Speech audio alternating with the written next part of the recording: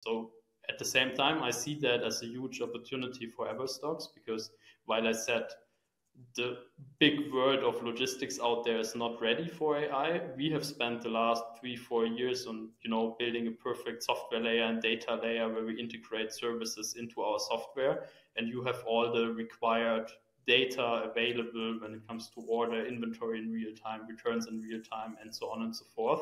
So what we are currently doing is, because we say, hey, we have a lot of customers, we have all the data for those customers to actually apply AI models. We're doing some internal development into that direction to deliver solutions for our clients, and we're also open for partnerships where we work with some companies that look at AI in supply chain, but they very much face the problem that they don't find like good data and good data setups that they can work with. So everyone listening into this and building on AI solutions in logistics or supply chain, I'm also very excited to talk and see if there's opportunity to cooperate.